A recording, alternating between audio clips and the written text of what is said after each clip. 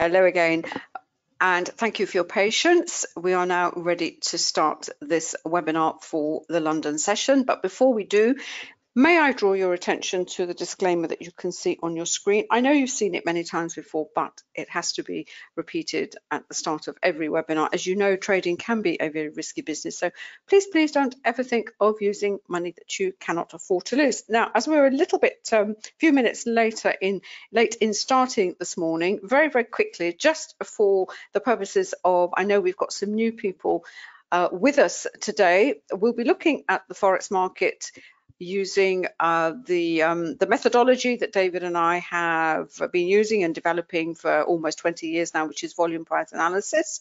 And best way to show the methodology is to look at some charts, of which we have live charts, and I've got a couple of things I'd like to show you as well from some price action from yesterday, which has carried on today on the New Zealand yen. But we look at the Forex market not just from a technical analysis perspective, but we also look at the fundamentals, and we also look at what's happening in related markets. And having mentioned the New Zealand yen and the yen pairs, they are the yen as a currency is the perfect example of how movement and sentiment in one market can affect movement and sentiment in the Forex market. But again, all will be explained as we go along. If you haven't come across the methodology before or this approach, there are books on Amazon. This is what we call the Complete Forex Library. It's actually a digital library, but it has all the books which covers the concepts and the approach that I have mentioned. So there's that one.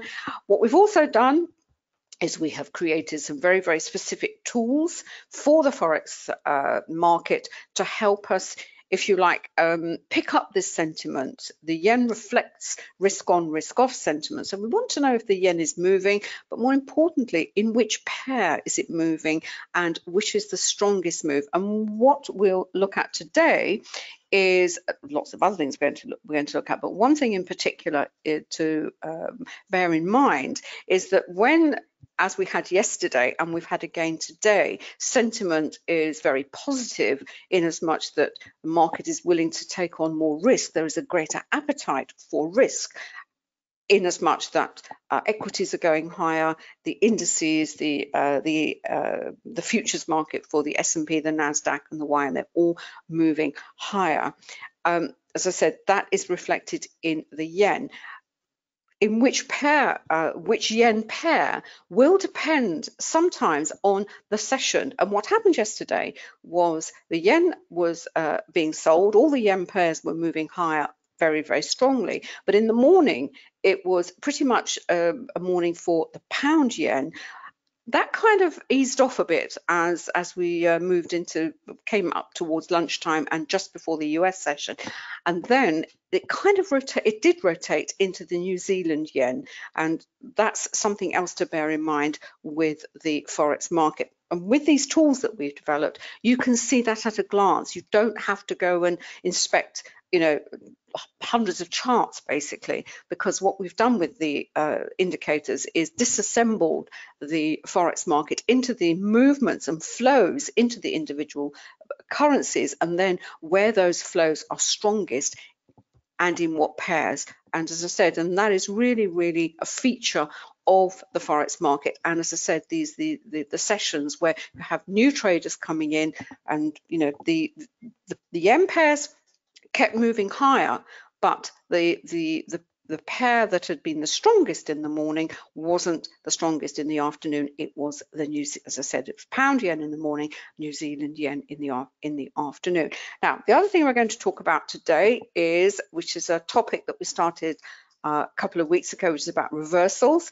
One of the elements of the volume price analysis is the use of candles and candle patterns, and we're just going to start to look at some particular candles and what they tell us whether we are going to see a reversal or not. And in particular today, looking at up thrusts and hammers, because they're the classic reversal, potentially reversal candles. Price action traders sometimes call them pin bars. We call them up thrusts, shooting stars, and hammers. Those of you who are on the program will know the terms that I am referring to, and they always happen. They always occur at if you're going to look at them from the perspective of a reversal candle, they have to come either at the top or a bottom of a move. You do get what looks like an upthrust or a hammer in a trend, but it is not a potentially reverse. It has to come at the top of a move. And of course, we look at the volume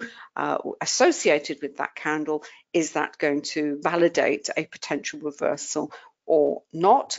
The other thing is to look at this also in more than one time frame, because candles are formed if you take a 5-minute chart and a 10-minute chart, and you look at two candles at the top of the top of a trend, if you overlay them on together, sometimes that can form the candle that you are looking for. The best way to describe this is actually looking at the chart. And then the final bit for the potential reversal is, does the candle occur at a critical level on a chart? Is it forming at a significant level? Now, if it does form at a significant level and the candle is then touching that level, the probability that you are going to get a reversal or a pullback or a correction is obviously going to be that much higher. So there's two of the concepts of VPA put together, and which is the candle patterns for reversals